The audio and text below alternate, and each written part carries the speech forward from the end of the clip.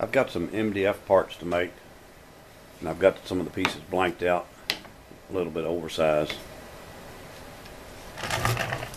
This is one of the parts here. It's going to have a hole going through it and a counterbore, and then the two ends will be rabbited halfway through.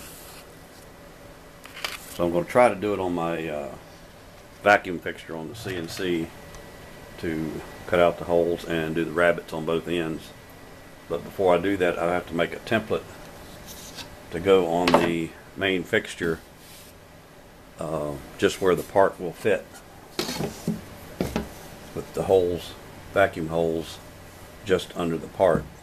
So I've already got the program with the G-code made to route out the holes, and also put a groove around it just inside the edge of the part, and use some of this gasket material to make a seal around it.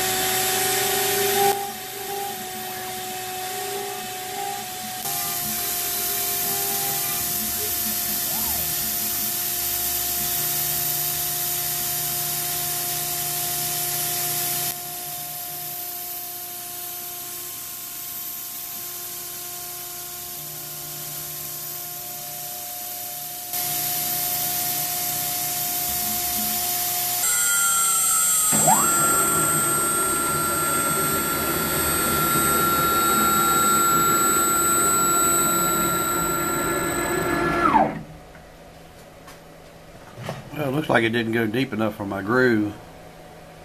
I must have not had the right depth in the CAM software to go deep enough, so I'll have to check that out.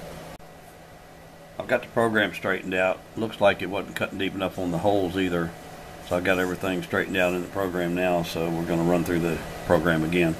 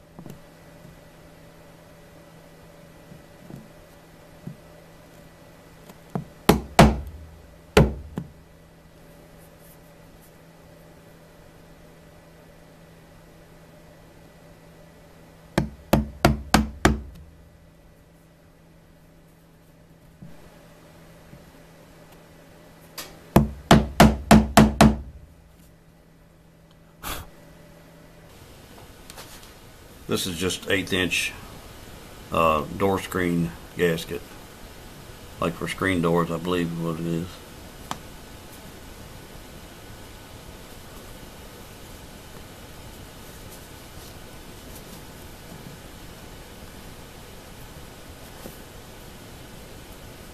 I routed about half the depth of what the rubber is in thickness.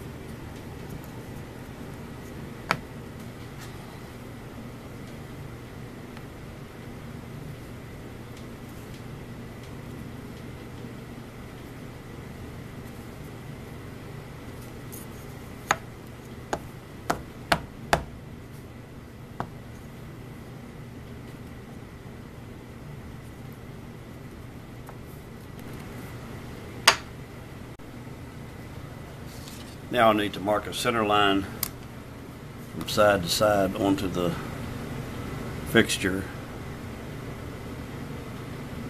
That's 2 7/8.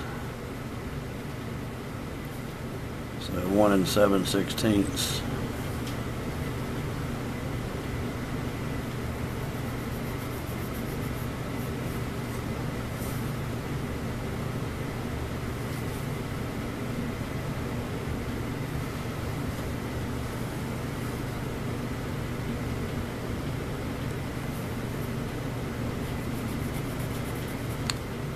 Then I'll mark a center line on the end of each part when I lay it on there to make sure I have it centered so it'll cut, make sure to clean up on each side.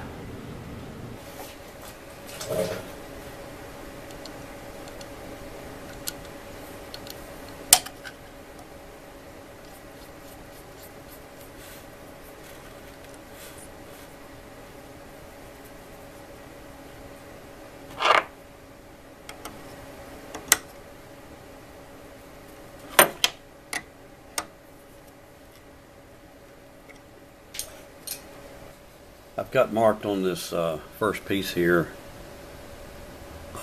cross in the corner there where 0, 0 needs to be, because that's where I did the G-code 00 for the program.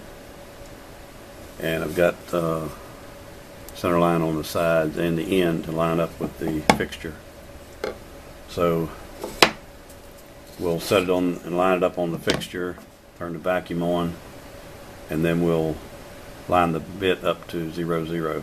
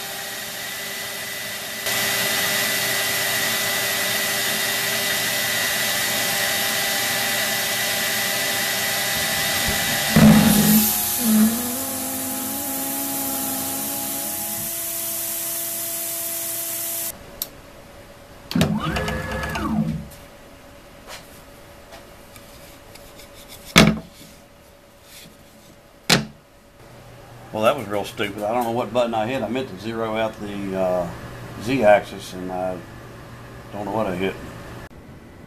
Well, I had a little mishap when I was trying to zero the Z-axis, and ended up plunging into the board and dragging it across. So I don't know what the heck I hit, but got everything back to where it's supposed to be, zeroed out. And I'm going to use this damaged piece as my first one, just as a trial piece. I got a brand new router bit on there, so hopefully it's sharp enough where it won't drag too much.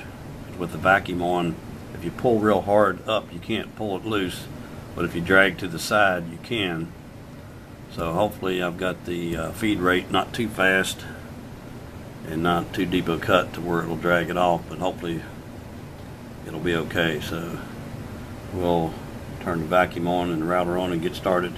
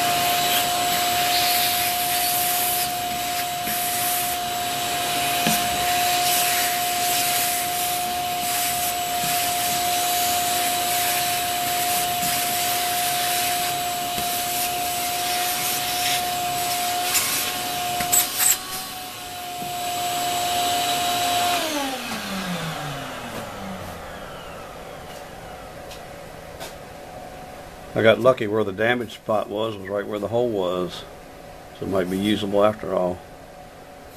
So let me check the squareness and all the dimensions and see how it did.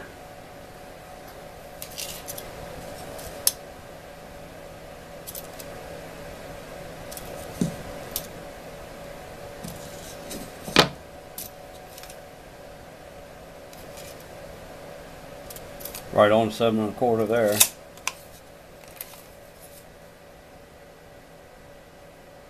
Just a hair over 3 inches. Not even a 64th though, so I think we're good there.